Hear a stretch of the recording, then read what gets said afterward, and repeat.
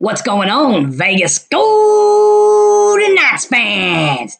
Thanks for tuning in to episode 25 of the VGKbugeyeGuy Podcast. My name's Nick, and welcome. Happy 2019 to all my fellow Vegas Golden Knights fans. And if you're just an NHL fan or a hockey fan, or you just like the VGKbugeyeGuy, well, Happy New Year. Did you guys all do something fun for New Year's Eve? Well, the Bugeyeguy stayed home and watched the fireworks from the Las Vegas Strip on the TV. Woke up the wife, said, hey, Happy New Year. She said, Happy New Year, went back to bed, and that was kind of it. So it wasn't super eventful, but hey, congratulations, everyone listening to this podcast. You survived 2018. Might have been good for some of you, might have been bad for some of you, but guess what? That's in the past. Welcome. Welcome to a new year. So what's on tap for episode 25 of the podcast? Well, couple things I want to talk about at the top of the show, a couple changes coming, and I might as well go ahead and start off with the first one. The first one is social media. So the Bugeyeguy has some plans for social media this year. I'm going to change it up a little bit. I'm kind of tired of the Facebook thing. I'm still going to use it, but I'm going to kind of push more over towards the podcast and more over towards Instagram has a platform that is growing at a rapid rate. So I'm going to be shifting more of my post over to Instagram. The cool thing about Instagram is if I post on there and I click the little button at the bottom, it automatically posts to the VGKbugeyeGuy page on Facebook. So it's kind of a win-win. Another thing that I'm going to be doing, and I'm going to need you guys' help with this. I put a Facebook post out yesterday. I'll put one out on Instagram later today. The VGKbugeyeGuy Podcast. That's the name of the podcast since I started. This, of course, is the 25th episode of the podcast. I've spent a long time, trying to hone my skills a little bit because honestly, I'm not an audio engineer. I'm just a normal dude. I'm a Vegas Golden Knights fan that likes talking Vegas Golden Knights. I'm a regular dude with a regular job. So this is all stuff I do on the spare for fun. But over the last 6 months or so, I've gotten a little bit better. I've learned some tricks, watched some YouTube videos, talked to some friends, go, hey, how do I make this a little bit better? What software do I need? And the bottom line is I'm 25 episodes in. If you go back and listen to episode 1 of the VGKbugeyeGuy Podcast, there's a huge difference between then and now in sound quality and little extras that I add in. And again, I'm just starting. This is only the 25th episode. I'm hoping by the 50th episode that it's going to be even better. But here's my dilemma, folks. The VGKbugeyeGuy, which is the name that I came up with last season when I was using Snapchat filters and doing funny face filters. I like the VGKbugeyeGuy. That's my name. I'm not changing my name, but what I need to change is the name of my podcast. You see, the way it works in search engine optimization out there, all this fancy stuff of how when you go to Google, the stuff you really want to look at shows up. All about hashtags and search engine optimization, SEO. Well, the problem is nobody that's a hockey fan or a Vegas Golden Knights fan or an NHL fan that wants to search for a podcast, maybe a Toronto Maple Leafs fan wants to listen to a podcast from a Vegas Golden Knights guy because Toronto's about to play Vegas. Right? It makes sense.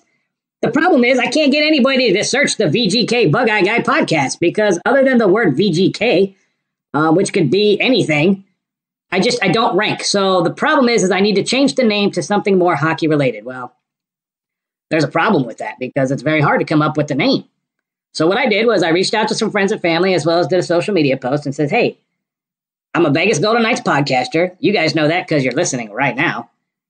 But we need to have a better name in order to get it out there. But I don't know, like Pucking Vegas or see, I really like Pucking Vegas. The problem is it sounds like fucking Vegas. And then, hey, this is the VGKbugeyeGuy from puckingvegas.com. And they're going to go, excuse me, what'd you say? I said, yeah, fucking Vegas, Pucking Vegas. I can't do it. I like it. I think it's funny, but it doesn't work.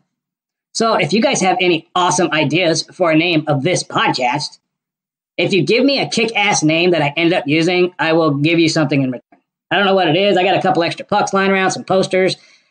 I don't know.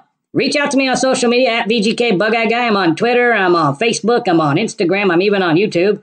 Reach out to me. Just throw me a comment on any video you come across or any picture and go, hey, Bugeyeguy, you should name your podcast this. I would really appreciate it. And I'm honestly going to use input from my fans to come up with a cool name. Either way, I'm hoping by next episode 26, I'll have a new name. And then, of course, the artwork and the logos and stuff's going to take some time. But hey, it is what it is. So, thank you. That's my plans for 2019. I'm going to still be doing the weekly podcast. Going to do it on Podcast Monday. Just know that it might be Podcast Monday morning or Podcast Monday evening. It depends on the Vegas Golden Knights schedule. It depends on the Bugeyeguy schedule. It depends on the Bugeye Wife schedule. You guys know where I'm going with this. So just Look for new episodes every Monday. And of course, if I'm on vacation or if something comes up, I will reach out on all social media platforms to let you know there won't be an episode.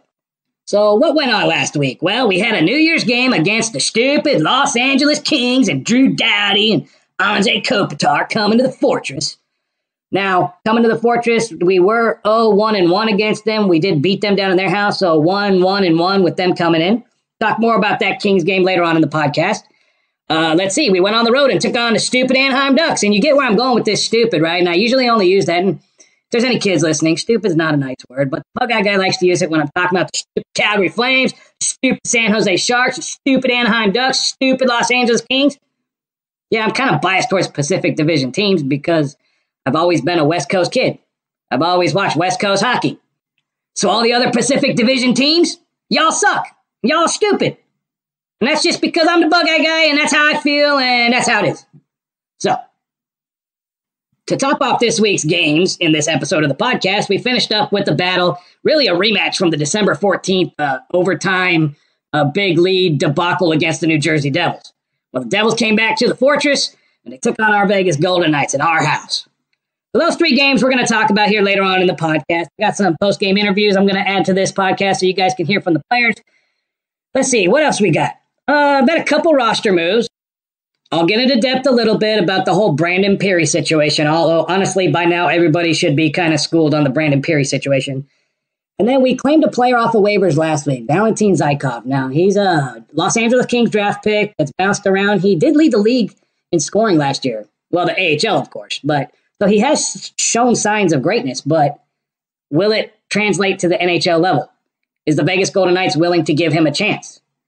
If you asked me last week in my podcast last week, I didn't really think so, but maybe they are going to give him a chance. Maybe the good thing about him is he's young. And other than Alex Tuck and Shea Theodore, a lot of our guys aren't that young. So maybe this was a steal. Maybe this was another Ryan Carpenter, Malcolm Subban steal where GM McPhee grabs a good player, a good, young, talented player off of waivers. Now, we're still going to lose somebody on waivers or we're going to make a trade. It's going to happen. The numbers don't add up. But again, we'll talk about all those three games and the players just a little bit. But first, I wanted to start out the podcast with an annual review. So we're halfway through the season. To date, the Vegas Golden Knights have played 45 NHL games this season. And we've got a record of 26, 15, and 4, tied for first in the Pacific Division with 56 points. Of course, Calgary still has 2 games at hand. And for you new hockey fans that don't understand it, 2 games at hand means we've played 2 games more than they have. So if we don't play for 2 days and they play 2 days and they get 2 wins, they get 4 more points. We're 4 points behind them. I don't understand why people still don't understand that, but there. So you Vegas Golden Knights fans listening to the VGKbugeyeGuy Podcast, you're now schooled on how games at hand work. All right, so late last week, the Bug-Eye Guy decided to do a Bug-Eye Guy filter video. Now, I've kind of gone away from the Bug-Eye Guy filter videos and focused mostly on the podcast and just social media posts. Because honestly, the filter videos take a long time. There are a lot of work to use that stupid filter and make it look halfway decent. But I figured, you know what? We're halfway through the season. I haven't really done too many Bug-Eye Guy videos. I'm going to throw one out there. So what I did is I went down to the park right around the corner from my house, and I filmed a roughly 12-minute video about kind of what's been going on since the beginning of the season until now for the Vegas Golden Knights. And kind of a recap video with some humor and some, I don't know, it was okay. But I wanted to do a quick recap portion on the podcast. Now, honestly, I spent all that time just last week recording the video. So the Bug-Eye Guy is sitting here going, well, you know what I'm going to do? I'm going to take the audio from that video and I'm going to add it to the podcast. So right now, folks, sit back for about the next 12 minutes, if you have the time, which you do because you're listening to the podcast because you love me. This is the audio from the video I uploaded to social media and YouTube about the Vegas Golden Knights mid-season review. It starts from the beginning of the season, talks about a bunch of random things. I kind of bounce all over the place. But go ahead and enjoy this, and I'll see you on the backside. What's going on, Vegas Golden Knights fans? That's right, the VGK Bug-Eye Guy is back. Now, I know some of you are like, oh, cool, Bug-Eye Guy, where have you been? And I know some of you are like, oh, man, the freaking Bug-Eye Guy's back. Ugh. Honestly, folks, I've kind of gotten out of the whole video game. Takes a lot of time, and I've been focusing mostly on the VGK Bug-Eye Guy Podcast. It's available at VGKbugeyeGuy.com, along with all the major podcast providers like Apple and Google. You should check it out sometime. So, we're halfway through the regular season. And I figured, man, the Bug-Eye Guy probably should do a little recap video, not of all the games, because that'd be crazy. You know, we've had a few things happen to the Vegas Golden Knights this year that are worth mentioning. Here you go. Vegas Golden Knights fans, we had an awesome season last year. An incredible season last year. An unbelievable season last year. Do you think maybe we might have a little bit of a playoff hangover to start the season? Well, there is one thing different from this year from last year. And that's that teams have film on us. See, last year, they didn't even know much of our players. They didn't know what kind of system we were going to use. But now they do. Now they've got film. Now they can better prepare. Or maybe other teams' medical staff finally found a cure for the dreaded Vegas flu. As I'm filming this video, the Vegas Golden Knights have played more road games than any other team in the NHL. You believe that? Our Vegas Golden Knights? They on the road. But not the second half of the season.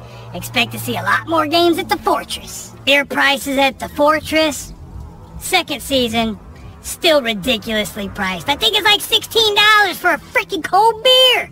That's crazy, right? Well, I went to Arizona and it was only $12. Thanks, Vegas. Thanks, Las Vegas Strip. Thanks, T-Mobile Arena. Check it out. The Vegas Golden Knights gave season ticket holders these free gold jackets. How cool is that?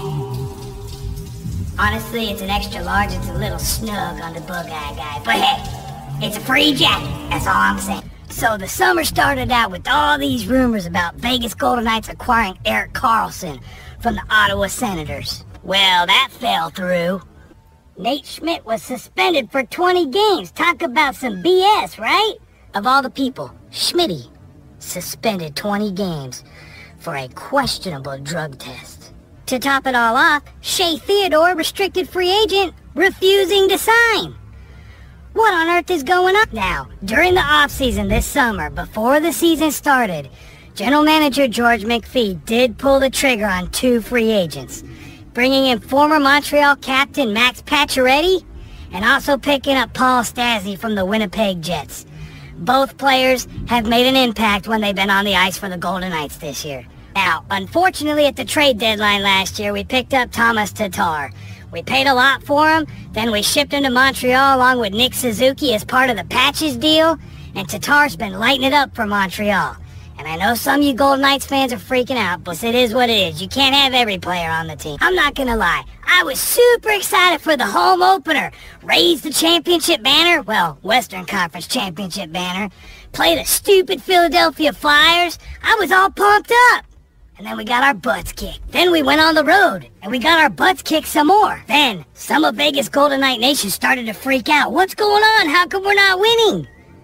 Well, like I said earlier, film, people know our system, they know our players. It's gonna take some time. But Bug-Eye Guy, a lot of Vegas Golden Knights fans are new to hockey, and they don't understand about waiting, and they don't understand about teams not playing good. What are we gonna do? Do you guys remember last year? Do you remember the goalie situation last year where we played 5 goalies because of the dreaded, elusive injury bug? Do you remember? Well, our goalies have been healthy this year, but our forwards and a couple D-men, not so much. Look, Vegas Golden Knights fans, I know we struggled at the beginning of the season, but we didn't have Tuck, we didn't have Eakin, we only had Stastny for 3 games, Patches has been on the IR twice, Colin Miller's been hurt. Folks, it happens. But the good teams, the tough physical teams, and the mentally strong teams persevere. They find a way to get through some Nate Schmidt suspensions or some Pacioretty injuries. Vegas Golden Knights fans, as you've already seen it in the standings, we're starting to make that climb on up to the top of the Pacific Division lead. One of the highlights of this season so far has been the outstanding goaltending from Mr. Marc-Andre Fleury. 6 shutouts. He's gotten me, I don't know how many dozen free donuts from the Krispy Kremes. Hell, he almost put Krispy Kreme out of business when he had back-to-back shutouts. Now, unfortunately, every time Malcolm Subban plays, It seems like the Golden Knights don't want to help him out at all. We don't score any goals. Subban was 0-5 before he finally beat the stupid Los Angeles Kings. And honestly, what's the deal with them Los Angeles Kings anyways? I thought they were the worst team in the NHL. Well, the Vegas Golden Knights were 0-1 against them, but then we beat them twice in a row. Yeah, baby. How about the Vegas Golden Knights fourth line? Are you kidding me? You got William Carrier, which, by the way, we need a nickname for him, leading the league in hits. You got Pierre-Edouard Bellemare, pretty much quarterbacking the fourth line. Then you have, well, of course, I don't know, probably the most popular player for the Vegas Golden Knights right now, Mr. Ryan frickin' Reeves, who's actually been scoring this year on top of laying people out. And boy, oh boy, that Tom Wilson, Washington Capitals, Vegas Golden Knights matchup at the beginning of December, I've been waiting about that since the playoffs last year. And boy, oh boy, did it not disappoint. Now, Vegas Golden Knights fans, I know we've had some struggles back on the blue line, especially defensively. But I still don't understand why we're into Season 2 and we're still playing Merrill over Brad Hunt. Honestly, we need to upgrade at that position, but I don't understand why they love John Merrill so much. He gets burned all the time. And honestly, when Merrill and Holden are paired together, I kind of freak out a little bit. So by now, I'm sure everyone's aware that this season we've called up Thomas Hika, Daniel Carr, Reed Duke, and Brandon Pirri. I know, I said Brandon Pirri. Everybody's in love with Brandon Pirri because every time he plays for the Vegas Golden Knights, it seems like he scores a goal. Look, folks, I like Brandon Pirri just like the rest of you, but he's still waiver exempt. Now, do you want to keep Pirri on the active roster and risk the chance of losing someone like Oscar Lindberg, Ryan Carpenter, or maybe even a Thomas Nosek? Is it worth the risk? I mean, Pirri can't score every game, or can he? Look, folks, I know Brandon Pirri's been playing really good for us, but here's the Bug-Eye Guy's honest opinion. I think Brandon Pirri gets sent back down to Chicago. Now, it won't be a long-term thing, but if Colin Miller and Max Pacioretty both come back off the IR, not one but two players need to be sent down. Right off the bat, Brandon Pirri does not have to clear waivers. Everyone's getting schooled on the whole waiver game and the 30 days or 10 NHL games. But from a team perspective, we can still call him back up later in the season. And right now we can protect the Oscar Lindberghs, Thomas Noseks, Ryan Carpenters of the world. And for you folks that think we should send Merrill or Hunt down, okay, quit confusing it. You need X amount of offensive players, X amount of defensive players, and X amount of goalies. You can't swap out a left wing for a defenseman. It doesn't work that way, folks. Now, the Bug-Eye Guy is a lot like the rest of you Vegas Golden Knights fans. I love when Golden Pipe sings the national anthem at the Fortress. I freaking love it. I am a United States Navy veteran. I do not think it's disrespectful to yell the word Knights during the anthem, especially when Golden Pipes pauses for us. I mean, some people want to compare us yelling Knights to NFL players taking a knee. That is an argument that I'm not willing to start. Not interested. Honestly, my opinion of the first half of the season's been honestly pretty good. We struggled at the beginning. I knew we were going to have some defensive struggles. We had new players that had to gel, they had to get used to playing with each other. And now all of a sudden, the team's starting to get healthy. Now all of a sudden, they're starting to play night hockey. Now all of a sudden, the ticket prices are going up on Flash Sheets. And yes, folks, Flash Sheets, the app that they make us use, still kind of sucks. But we don't really have a choice now, do we? So the trade deadline comes up in February. There's already some rumors out there about some possible trades, which a trade might not be a bad thing. When you have a lot of assets and you want to put players up on waivers, there's a chance they can get claimed and you get nothing in return. So since we have this predicament of so many good players and not enough roster spots, maybe GM does pull the trigger and make a trade. I'd like to see another defenseman come in. That would be pretty good. But then again, we got Nick Hague, Zach Whitecloud, Eric Brandstrom, the Brandwagon. We got a bunch of young guys in the AHL that could come up and play. but maybe they need a little bit more time in the AHL. If that's the case, let's go after a veteran. Alright, Vegas Golden Knights, of course, like always, I've taken up way too much of your time. The first half of the season is over. In a playoff spot. Sure, we're not at the top of the Pacific, but we struggled at the beginning. And who do we gotta watch out for? Well, apparently it looks like we gotta watch out for the Calgary Flames and the stupid San Jose Sharks. And well, it was the Ducks. But, nah, the Ducks, they've kind of been struggling of late. Probably because Ryan Miller and John Gibson are both injured. Speaking of goalies, how about Mr. Marc-Andre Fleury being voted to the Pro Bowl? Wait, Pro Bowl? What are you talking about, Bug-Eye Guy? I mean the All-Star Game. Alright, Vegas Golden Knights fans. The first half of the season had some ups and downs, but overall, I'm feeling really good about the team. I'm excited for the second half of the season, and you should be too. Alright, so the Vegas Golden Knights take on the Anaheim Ducks tonight. In Anaheim, I'm sure a bunch of our Vegas Golden Knights fans will be down there because a lot of them traveled to LA, the Bug-Eye Guy traveled to Arizona. It's nice to see some Vegas Golden Knights in opposing stadiums. Pretty cool.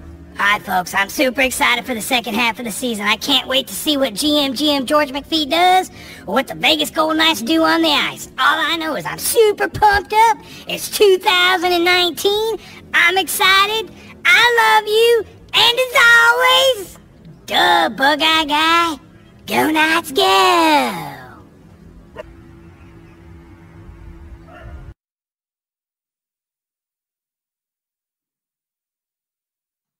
All right, folks, welcome back. I do apologize. There was some wind noise in the video, a couple little segments because I was filming outside and all of a sudden it's Vegas and the wind picked up and I apologize for that. But I covered a lot, right? I mean, we kind of went from the very beginning with the suspensions and the not signings to the new players to the Tatars to the kind of went all over the place. But that's crazy, right? We're only 45 games in and all that stuff has happened to the Vegas Golden Knights. Yet we're tied for first right now, 2 games at hand. I mean, we're right up there in the standings. Our Vegas Golden Knights players, and I didn't mention in that video, but we didn't re-sign James Neal or David Perron or Lucas Spies. I mean, we lost those 3 players. And as a side note, Perron's been doing okay for St. Louis, but James Neal has been an utter disaster for Calgary. Calgary's number 1 in the Pacific. They're tearing it up. If you check the score, the box scores. Check the box scores. You'd never see Neal's name on there, and you're going to go, Boogie Guy, he scored last week. Yeah, it was like the first goal in frickin' forever. So does that mean General Manager George McPhee is really smart? Or is James Neal kicking himself for leaving a place that was good to him? I don't know. Hey, this is a business, folks, and you're gone. And look now, we got Patches and Stasny, who in my opinion is an upgrade when they're healthy. Vegas Golden Knights are rolling just like they were last year. And that's with opposing teams having a cure for the Vegas flu.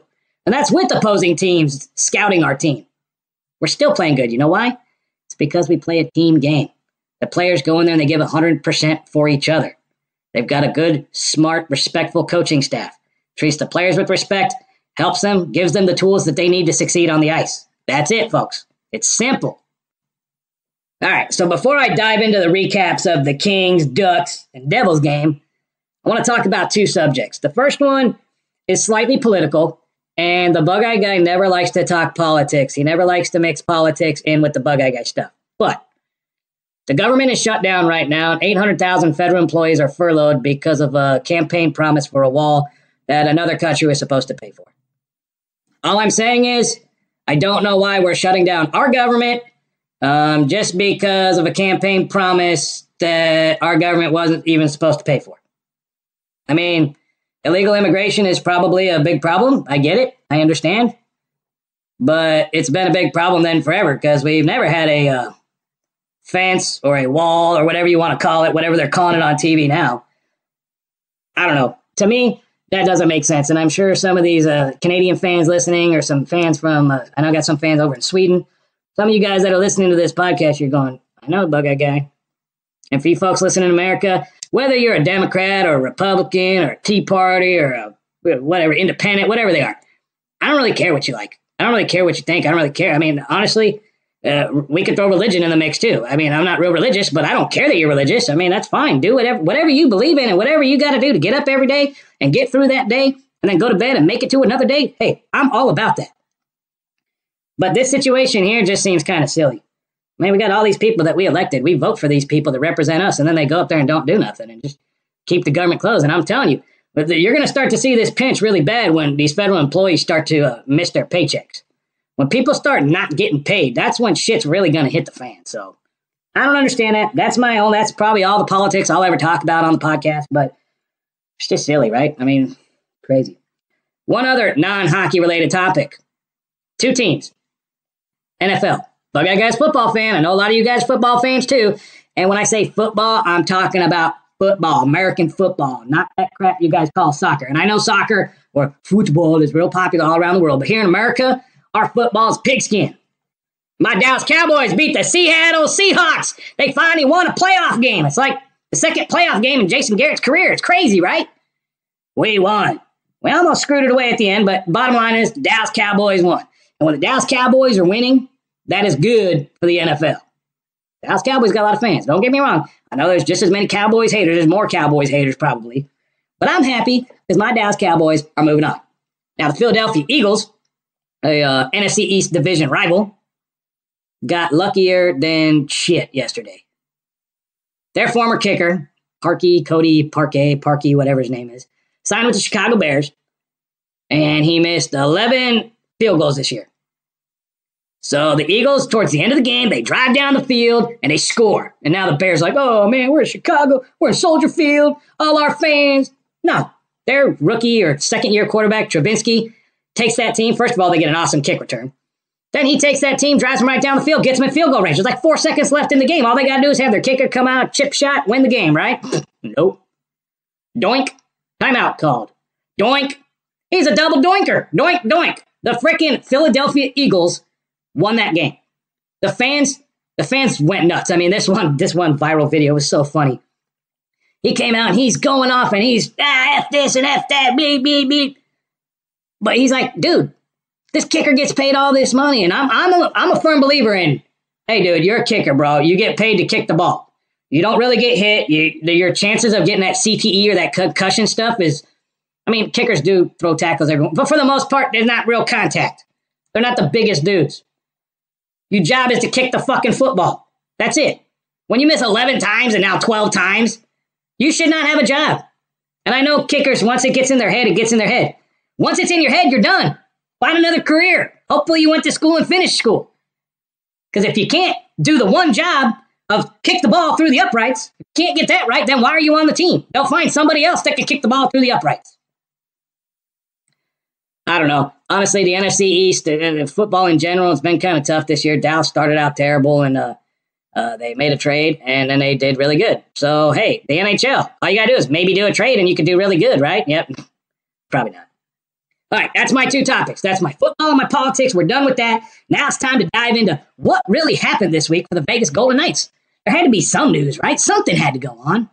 Let's find out right now. Let's start off with the Los Angeles Kings coming to the Fortress on New Year's Day, and Marc-Andre Fleury played that game, and I mean, he did okay. I mean, he wasn't the greatest goalie. I mean, he only let in 0 goals and got my fat ass some free donuts from the Krispy Kremes as he got a shutout, and I was super excited. Now, the Los Angeles Kings, their goalie Campbell just came back off the IR. This was his first game getting thrown back in there because Jonathan Quick played the night before. Campbell comes in against the semi-hot Vegas Golden Knights team, I would imagine, and Campbell was outstanding. He had so many saves. The Vegas Golden Knights, again, and this has happened to them so many times this year, it seems like they always play and they get like the craziest best game from the opposing team's goalie. I mean, how many times have we had 40-plus shots on guys? And against the Kings, and a lot of these shots that Vegas took on Campbell were grade A, high-caliber, highly contested shots. I mean, they were good shots. Campbell was just lights out. Good news is Flower was sitting back there trying to stay awake from I think he only faced like 17 shots. I could get the stats, but who really cares? Like 17 shots in the game. He's back there trying to stay awake, trying to hopefully they pass me the puck or something. Bottom line is Vegas, for the 4th time in a month, the Vegas Golden Knights played the Los Angeles Kings. They ended up being 2-1-1. So 5 out of 8 points, I'll take it. Unfortunately, they're still the worst team in the NHL, and we should have beat them, but you know what? I don't care. We got the win. I got some delicious diabetic delights from Krispy Kreme, and I'm happy. Vegas Golden Knights Nation, probably went nuts after this Kings game because, of course, game-winning goal, Brandon Pirri. Here is some post-game audio, some post-game interviews from Coach Gerard Gallant, Cody Eakin, and then followed by Brandon Pirri. And this is post Los Angeles Kings New Year's Day at the Fortress. Take a listen. We're just playing strong defensive hockey, and like I said, tonight we played an outstanding game.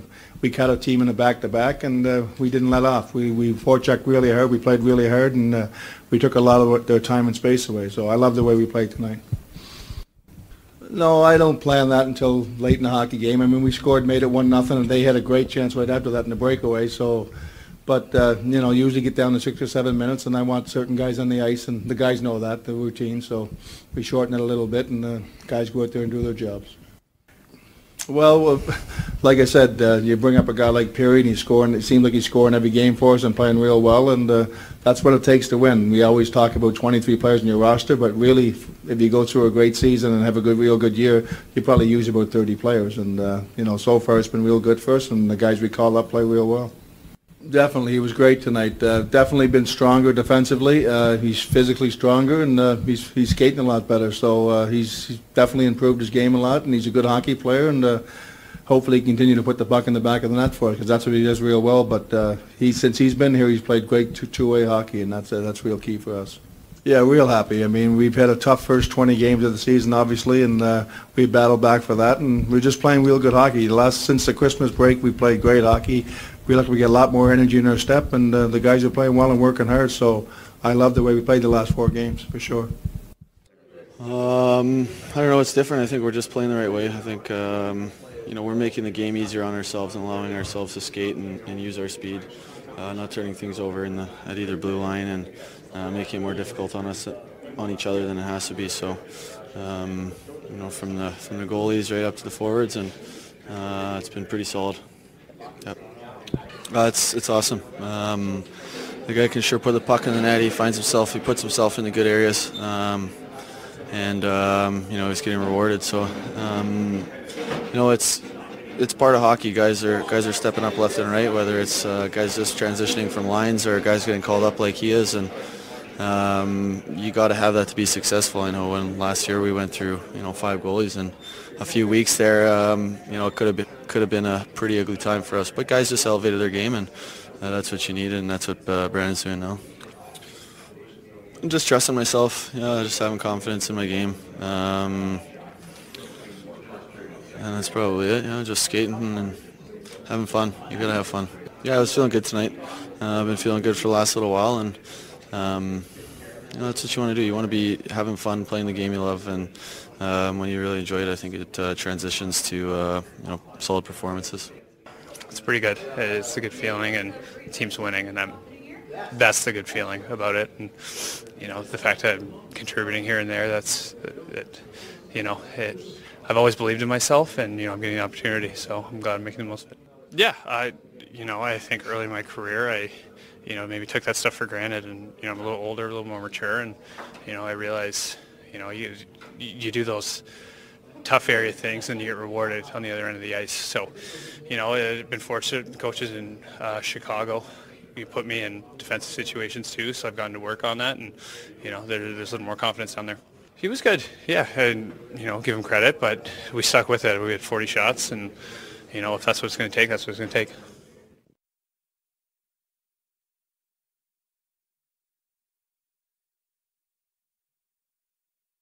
All right, folks, I hope you enjoyed that. Let's move on to the next game. The next game was Friday night. This was a Friday night Pacific Division matchup where our Vegas Golden Knights had to take a ridiculously long flight, like 40-minute flight down to probably John Wayne and head on over to Anaheim to take on Anaheim Ducks at the Honda Center. Now, Vegas Golden Knights fans have been traveling, especially these West Coast teams, really, really good.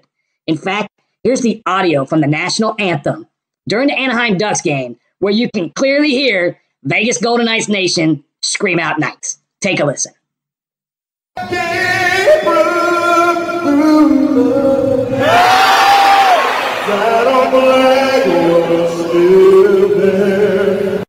Now, how cool is that, Vegas Golden Knights Nation, man? I was in Arizona twice this year. I screamed Knights at the top of my lungs twice this year, and shout out to all the Vegas Golden Knights fans that made the trip down to Anaheim and supported our Vegas Golden Knights, and we beat them. Now, Bug-Eye Guy actually left his house to go watch this game. This was the first game on TV in a while that Bug-Eye Guys had to watch because I went to a couple games.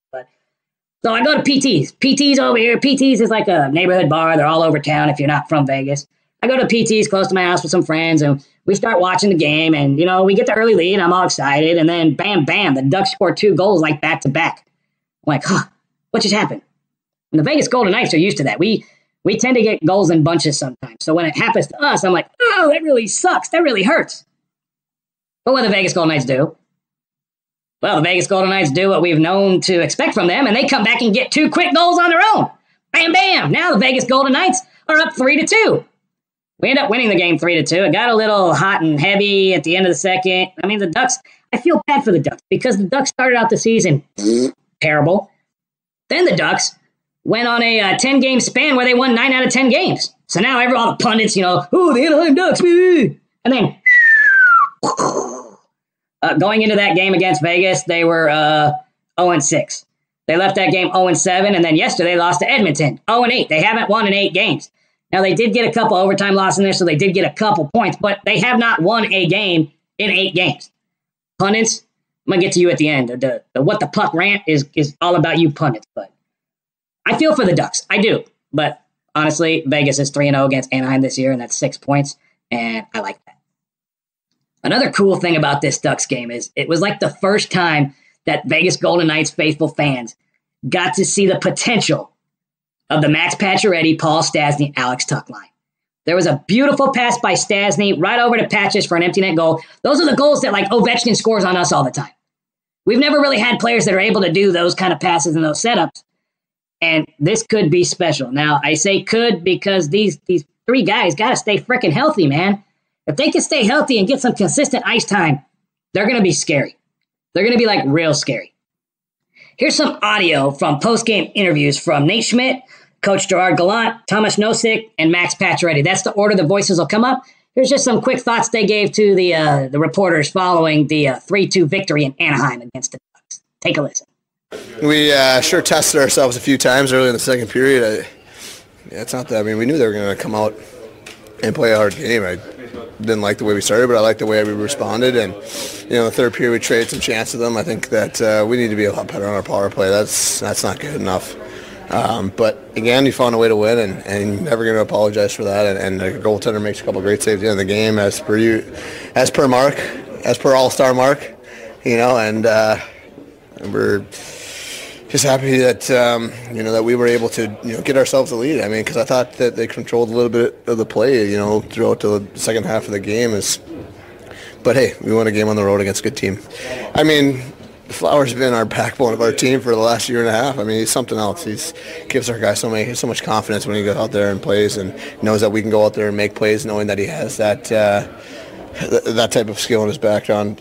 I just, both co-tires played really well. I mean, Gibson played really well again tonight, too. It kept them in the game, and that's another reason why they're where they're at. And he's an excellent goaltender, but Flower, and he's to see him every day. It's a real treat to be able to watch him and play with him every day. We had a couple lapses tonight, obviously, but I thought we played outstanding hockey for most of the game, and a lot of shots on net tonight, and Gibson and Fleury were both real good in the net, so happy with the 2 points. Yeah, definitely high-end players that can make plays, and it was a real nice play by Stastny, and Patch at the open net to put it in, so it's played real well. It was a good night for our top guys for sure. There's lots of talk about Gibson for the Vezina, but boy, oh boy, your guy's pretty sharp too. Well, the two of them look pretty good. So they're both great goaltenders, and like I said, I think Gibson's a great goalie, and obviously our guy's been outstanding all year. So good battle tonight for the goalies. Like I said, I thought we were in control of the game most of the night. We were definitely dominating the shot clock and territorial play, and I liked their game, and we were playing real quick. And so when you're behind 2-1, you can't lose your game and can't lose your focus. Pretty good game for you and a good game for the team. Yeah, sure. I think the most important thing is to win for us, and I think it's a five in a row, so we have to keep going like that and play our game. That's what they do the best, and me personally, I just try to go hard to the net and create some chaos there and put in some rebounds. That's what happened tonight. Those guys that you play with, Eakin and Carpenter, they look after things defensively, but Eakin is a creative player as well. Yeah, they hard on the puck, they're strong on the puck, so we try to create some offense as well. So I think we get some chemistry going the last couple of games, so it's always good. As a whole, we really played well, especially in their end. We made life hard on their D, made them skate. You could see times where, they were just doing whatever they could to get the puck out of their end, and ultimately I think that wore them down and helped us win the game. He's the best at that. He's made that, easy layup for me. It started with a great play from Tucky, and, it's a good line too. I think everyone pitches in their own area. I thought we played a very strong game tonight as a line and as a team, and we want to build off that. Definitely. It's been a start to the season that no one drew up with, injuries and playing through them, and then finally having to come out and for both of us, and to be able to come in now and feel pretty good and, kind of start from scratch and put together a good win as a line and as a team felt really good. All right, folks, the final game since the last podcast had the New Jersey Devils coming to town. Now, this is a rematch from the December 14th game at which we chased Corey Schneider. We had the early lead, then we played soft, let them come back, score late, and then they beat us in overtime. It was, that game sucked. That was 2 points that we should have had. We ended up giving a point away in that game. But now the Devils were coming back to the Fortress. Now, news started to leak relatively early, and it was an afternoon game. It was a 1 o'clock Pacific Standard Time game, that Malcolm Subban would get the start in net. Bug-Eye Guy was like, you know what? Good for Subban. One, it's good to give Flower time off. That's what all the pundits have been saying, that Flower's on pace to play a record numbers of games. But no, they got Subban in there. And the cool thing about Subban playing was Subban hasn't played in the Fortress in Vegas since March of 2018. It's been a long time. In fact, I was chanting Subban with a lot of the fans during the first period. And it had been so long since Subban had played in Vegas that it took him a while to find the little Sub thing that scrolls across the banner, like just underneath the suite level. But by the second period, the Bug-Eye wife was quick to tell me, hey, they got it back up there. And I was like, oh, okay, cool. But Subban comes, New Jersey Devils, playing in front of his home fans, gives up 2 goals early. Right off the bat, we're like, oh, crap, here we go again.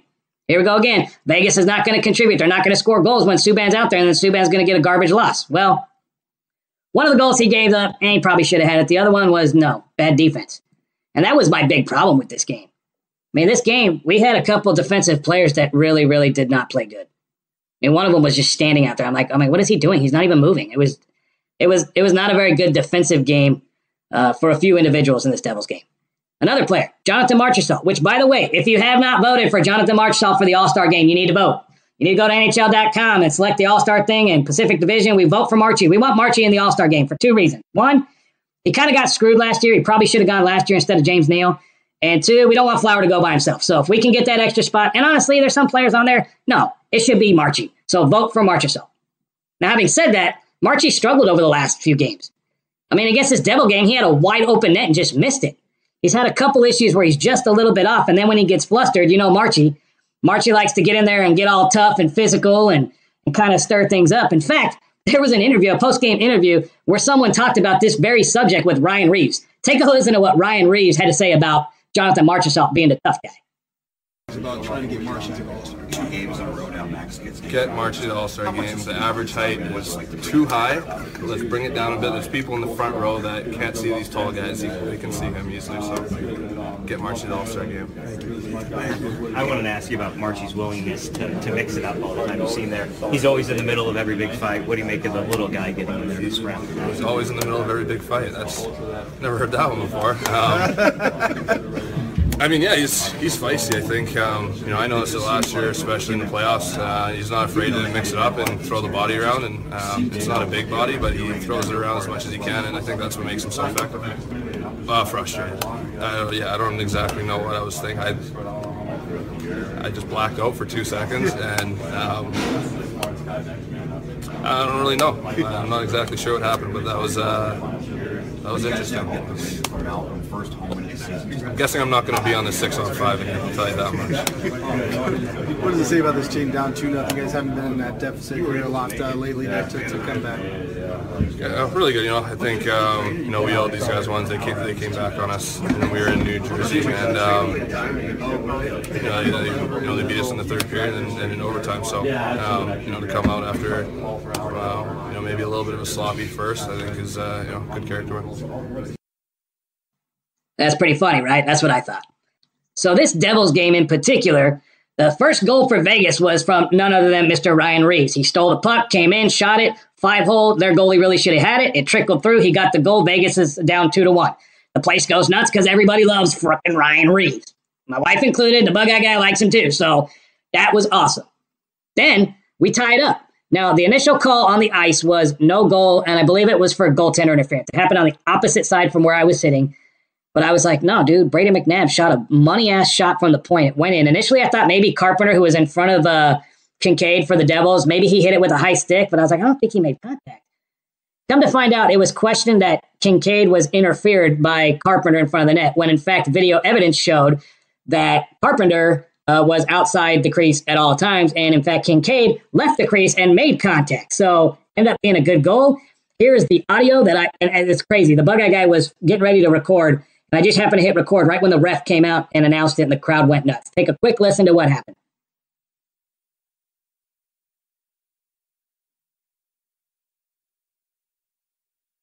So that was cool that we tied it up. So that's 2-2. I'm feeling good. And then we end up getting a goal from Patches. Now, Patches has been back for 2 games.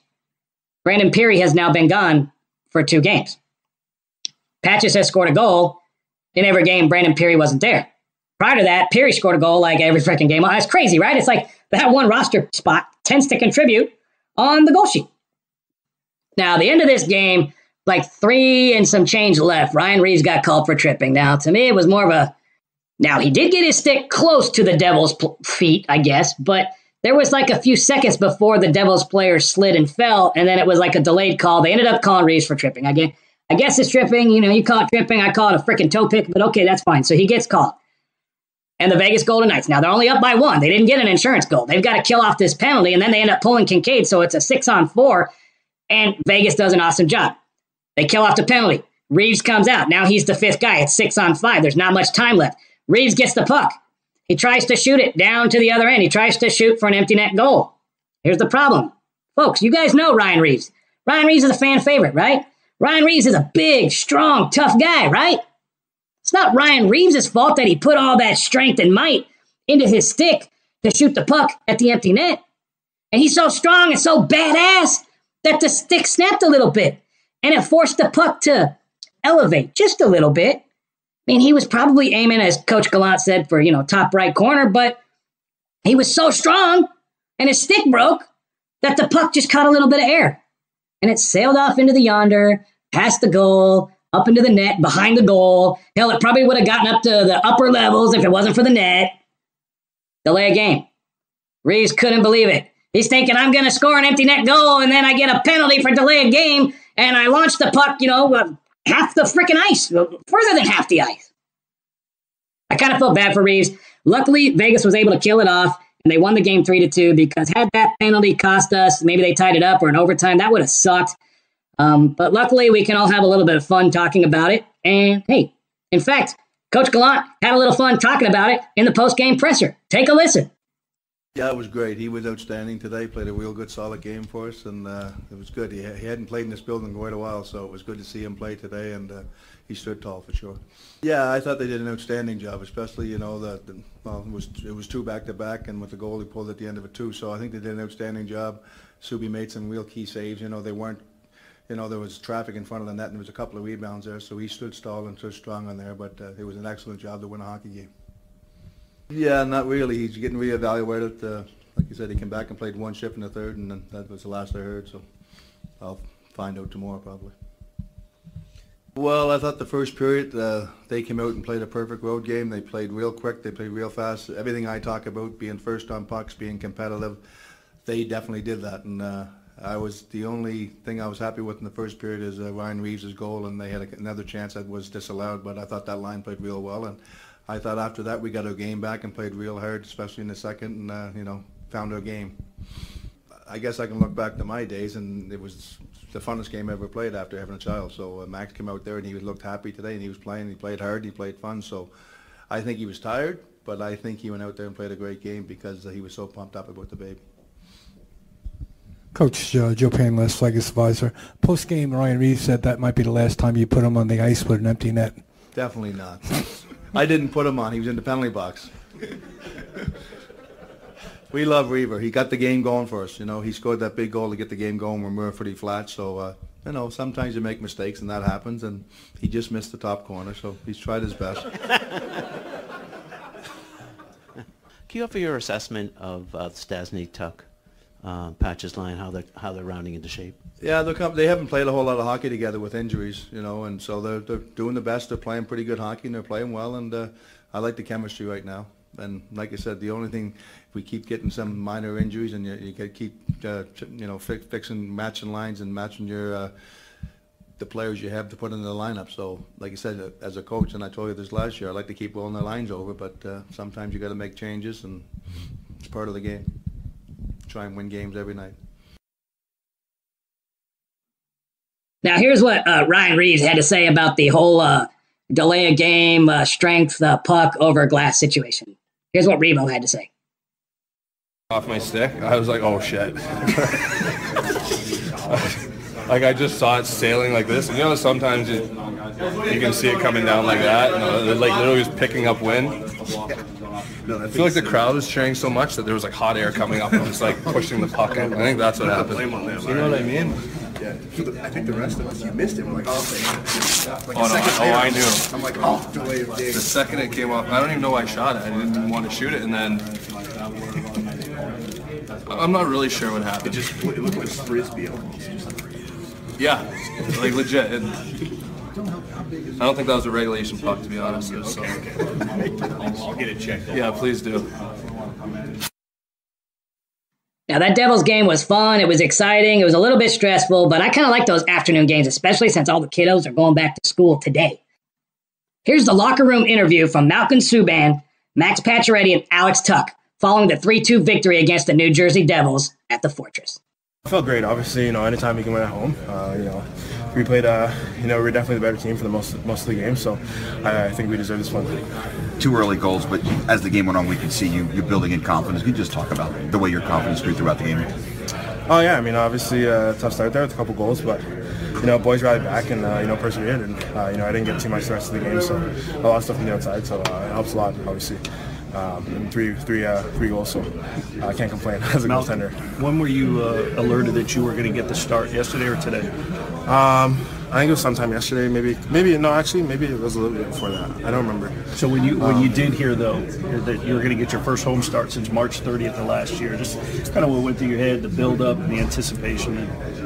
Oh, yeah, I mean, obviously, I was excited and excited to get back in front of the fans, but, we played a great game today, so, I thought we deserved it.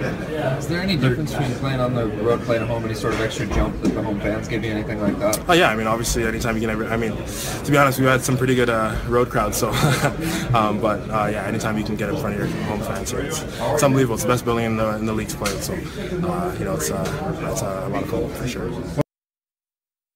It's obvious that we've had a lot of confidence right now, given the way things have gone. We don't want to get too comfortable because, as the year goes on, it's going to be more and more challenging. But you know what? For Subs to go in there and play the way he did, and get those shots at the end of the game that he faced, it's really nice to see him get rewarded. He's been great all year, and we haven't put up great games in front of him. But now for him to get, I think, 2 in a row. 3 in a row or 2 in a row? 2 in a row? Yeah, it's been nice to see him get rewarded because, like I said, he's a guy, just a team guy that comes to the rink every day with a smile on his face and works hard. So, give him a lot of credit for it. Yeah, I mean, it's obviously a lucky balance off my pan, but I thought that our line generated a lot tonight. I think we were leaned on defensively as well, and that's the type of line we want to be. It's really easy to come back from an injury and play with those two. I've always had success with Staz, and this year me and Tucky have built some chemistry. I think everyone's built chemistry with Tucky this year the way he's playing, and it made it a lot easier for me to come back in that situation, and definitely not satisfied. I want to get better from there. I don't know, just talking to them, they've really helped me out, helped my game out a lot.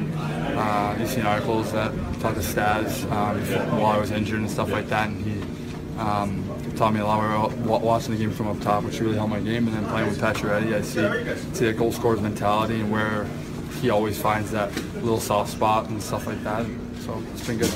I thought he was lights out. I think at the start, I think we kind of let New Jersey up the hook and gave him a couple of great days, and they were able to capitalize. And it happens sometimes, but you know what? His ability to respond and have a couple of really big saves down the stretch were huge, especially when we had the penalties at the end. And, I mean, even throughout the entire game, they had some great A's, and he was able to stop, and he played really, really well. All right, folks. So following the Devils game Monday morning, which was this morning, the Vegas Golden Knights made a couple roster moves. They placed William Carrier on injured reserve, which I love Carrier, and I hope this doesn't affect his league leads and hits, but they're reporting that he has the flu or he's sick. So, hey, you know what? If they can save a couple days, put him on the IR. Guess who they called up? Yep, you guys. I mean, he wasn't even gone for, 4 days, 5 days? Yep. Fan base is going to freak out again because old Brandon Pirri has been recalled yet again from the Chicago Wolves of the AHL. And he's practicing today, and he's expected to be on the ice tomorrow when the Vegas Golden Knights take on the New York Rangers at the Fortress. So Pirri's back. Now, a lot of you guys have seen some posts and seen some videos. You may understand, you may not understand what exactly the Vegas Golden Knights are doing reference Brandon Pirri. Some people are questioning, why don't we sign him to a contract? That's inaccurate because he's under contract. It's a two-way contract where he can go up and down. There's a lot of logistics behind the scenes about this. Here is Assistant General Manager Kelly McCrimmon with kind of a good explanation. He's talking to Gary Lawless, and this is a good explanation of what exactly is going on with the Brandon Pirri situation. I mean, this is a business, but you also have to finagle your roster a little bit. You have to do a little peeking, a little bit of tweaking to make it work.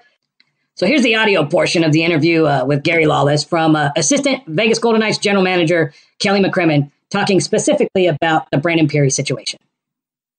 Well, the first step is Max Pacioretty coming off of IR. He'll be available to play with us tonight. And then, from there, we're thrilled with Brandon's play. He's improved. He's made a great impression, and he'll be back with our team. So I think it's important that our fans understand that. And, really what it does is it buys us some time. Brandon is able to be returned to Chicago without going through waivers because he's played less than 10 games in the National Hockey League, and this will give us some time to make a decision. It's not unlike a year ago when we sent Shea Theodore and Alex Tuch down to Chicago because it allows us to protect our roster, I guess, to the best of our ability. And then when we had an opportunity to get Alex and Shea back up, we did that, and of course they've been with us ever since. This will be similar with Brandon. When we get an opportunity to have him back on our team, we will.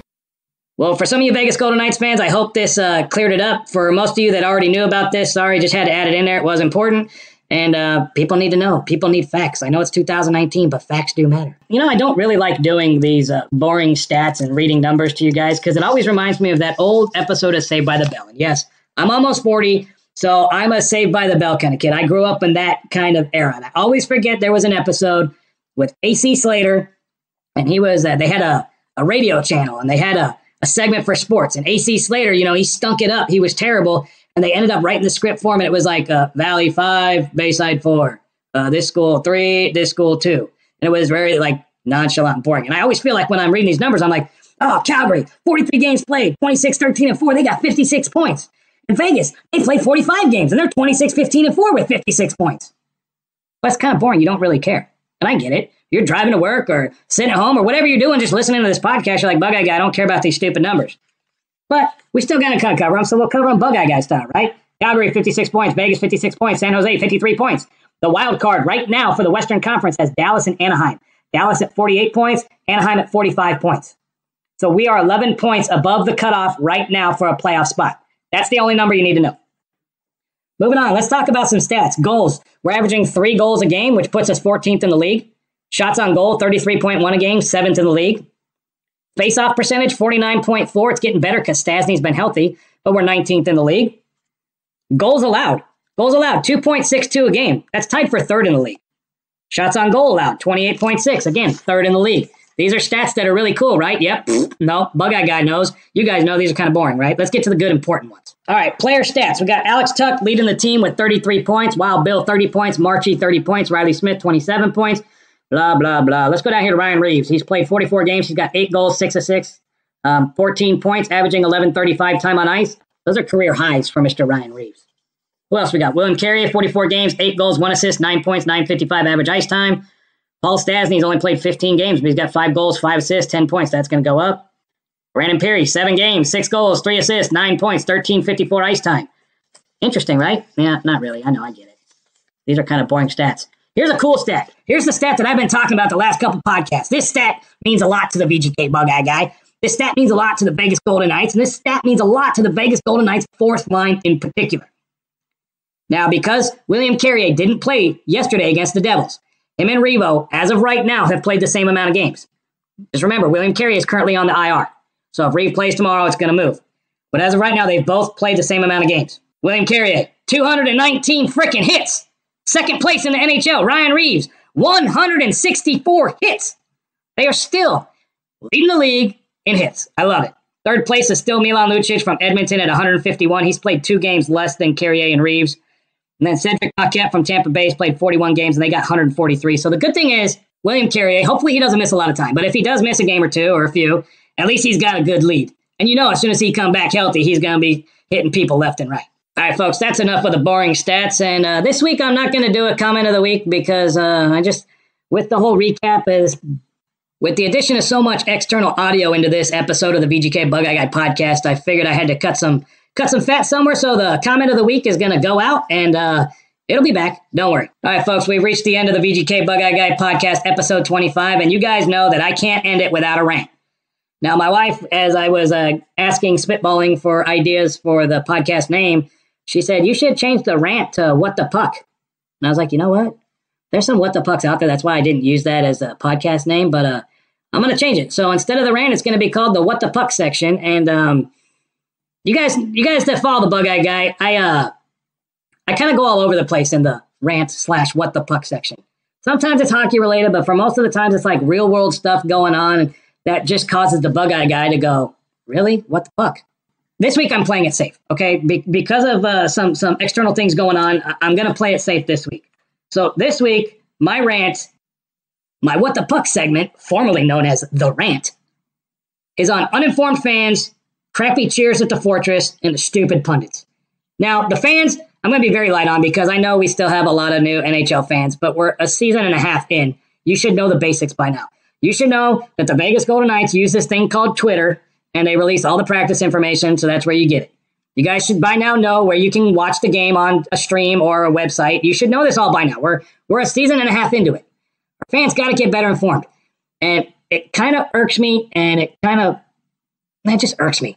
When you post, like say I post something on social media, and it's hockey related, I can back it up with like basic hockey facts. And then you make a comment that's like way out there, like, have you never watched hockey before? Here's a good example. Against the Los Angeles Kings played the Edmonton Oilers on Saturday. Now, Fox brought back that stupid, ridiculous glow puck shit from back in the 90s. As soon as I saw that, I was like, oh my God, my childhood, I'm freaking out. I hated that thing then.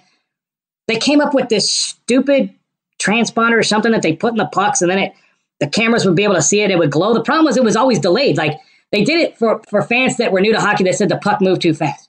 Well, for one, you shouldn't watch the puck. You should watch the players. But the puck was too fast. We couldn't see it. So they came up with this stupid glow idea. So on TV, when you're watching it, there's this like fuchsia, purpley fucking glow, like halo around the puck. It was stupid. Well, in like a retro day, they brought it back against the Kings Oilers game, and it was a big fat. I mean, it was nostalgic because it came back, but it was stupid. I hated it then. I hate it now. But that's like what we needed back then to get fans to understand the game. Now, in 2019, we have social media. If you have a stupid question, you can get 100,000 or million stupid answers on the freaking internet. Go to Google, type it in. Go. You know what you can do? You can probably even ask Siri or ask Alexa. You can be super lazy and just go, hey, Alexa, bling. What time do the Vegas Golden Knights play? Bling. Nick, the Vegas Golden Knights play the New Jersey Devils at blah, blah, blah, blah time. Come on, guys. It's 2019. Even for you older fans who might be technology challenged, anybody can ask Siri, anybody can ask Alexa, or anybody can type into Google. All right? That's enough with the fans. Moving on to chants. There's been some people that don't like us chanting for instance, yesterday, Kincaid, Kincaid, Kincaid. Always 3 times. You suck. I mean, some people don't like that. I mean, Nashville's is way better, and they say we stole it, but honestly, all the places do the same thing. I mean, you think when the Sharks go to like Nashville or Winnipeg that they're not playing the same Shark videos that play on our Nitron over there? They all do the same thing. I get it. They all make fun of us. They make fun of our Golden Knight. They did in Arizona, although they kept bringing Elvis up. And as I mentioned last week, Elvis, I don't understand that other than Las Vegas, but I don't know. Now, my section, when we go on the Ed Bernstein penalty kill, we like to yell Ed Bernstein sucks. And it's no disrespect to Ed Bernstein. Ed Bernstein, the Ed Bernstein dude, the lawyer dude from TV, is probably a cool guy. And we're not even saying that Ed Bernstein sucks. We're saying that the Ed Bernstein penalty kill sucks. It sucks that we're on the Ed Bernstein penalty kill because we're playing a man short. And Ed Bernstein sucks. I mean, Adam Kuttner's just as bad. Glenn Lerner, a heavy hitter. I mean, I can name off a bunch of them. If you ever stay home sick from work one day and you watch like basic local Las Vegas channels, you're going to see all of them. And you're probably going to be like, Glenn Lerner is the way to go. Dial 877-1500. Or Adam Kuttner. He used to play hockey and whatever. All I'm saying is we need to come up with some good chants. I am all about a chant. The problem is Go Knights Go gets old and half the arena starts Go Knights Go and then the next half starts. So we're not even saying it at the same time. And it's kind of like, oh, Go Knights Go, oh, Go Knights Go, oh, Go Knights Go, oh, Go Knights Go, Go Knights Go, Go Knights Go. Yeah, it's all over the place. We need to come up with an original chant. We also need to come up with a Vegas Golden Knights song. This is Las Vegas. This is the entertainment capital of the world. You're telling me that we don't have some musicians out there that can come up with a cool Vegas Golden Knights song?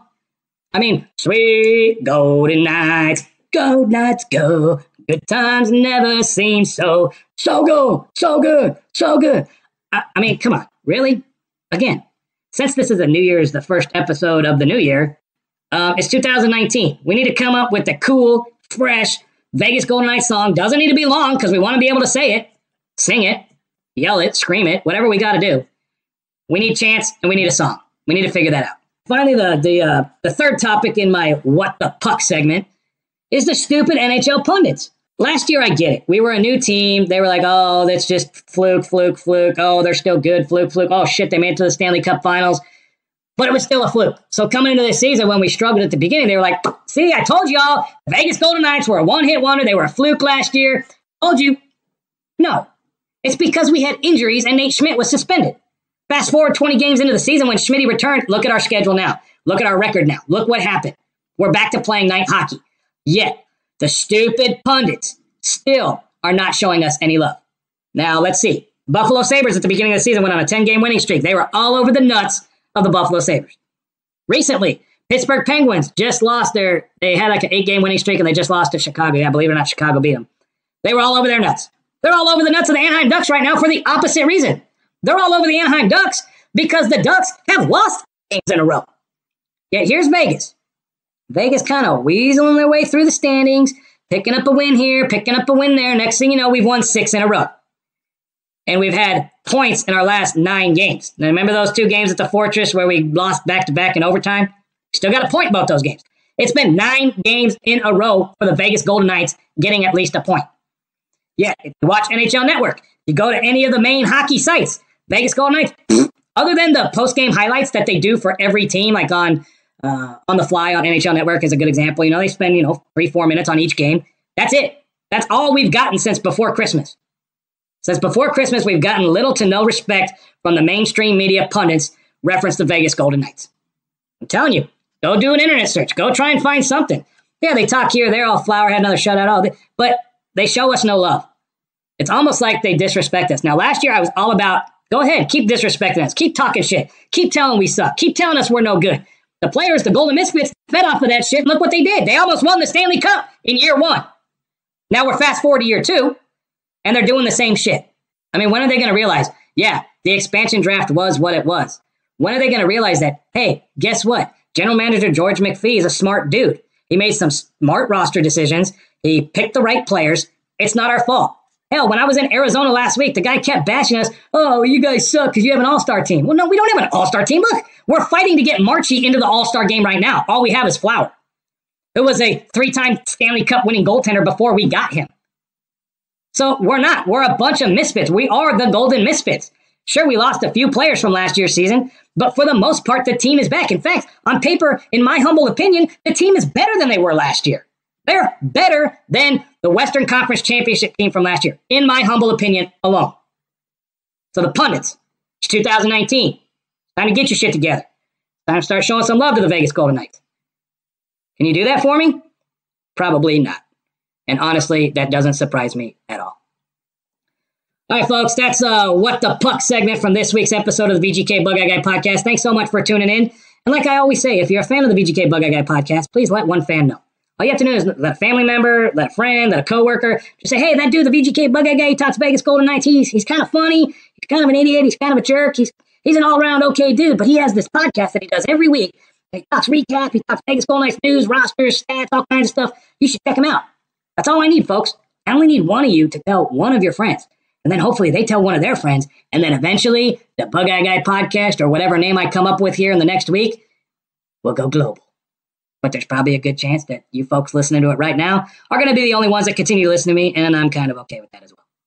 All right, so what do we got going on? We've got tomorrow night, the New York Rangers coming to town, take on the Vegas Golden Knights. The Rangers are on a bit of a slump. They've been playing kind of bad. We've already played them once this year. We beat them in overtime right after that Devils game.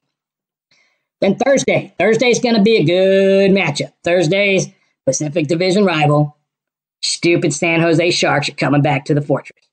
Brent Burns, Pavelski, Couture, Martin Jones, stupid Erik Karlsson 65. So that's going to be a tough game.